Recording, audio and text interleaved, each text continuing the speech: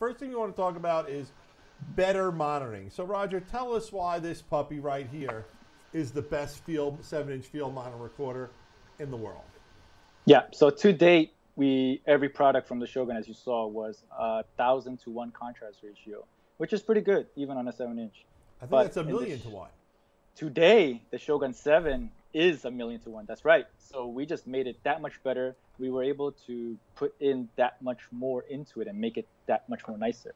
1,500 nit as well, but this time it was 3,000. So we were able to pump it up and give you the ability to see HDR truly up to more than 15 stops, in fact. So that means if your camera can do it, you can see it much better than it can output. So then when you bring it back into post, you know what you're getting versus guessing your shot and then having to go back.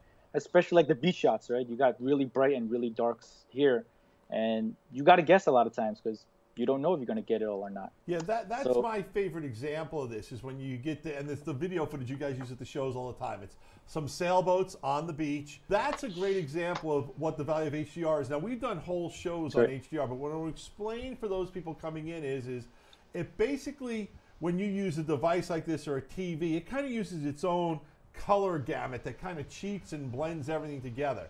HDR gives you really the way your eye picks up color. And the amazing thing about that is they've done studies, and 1080p HDR to most people looks sharper than 4K non-HDR because of the color clarity makes you think you're seeing a sharper image. So when you combine 4K, P60, HDR, Atomos RAW, you're talking about bringing your cinematography, your video productions to forget about 11 with Spinal Tap. We're going 20 to 30, right? I mean, you're just getting so much better.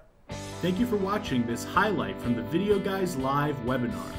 If you like this video or you want to learn more, check out the full webinar in our description, or head on over to videoguys.com for more information.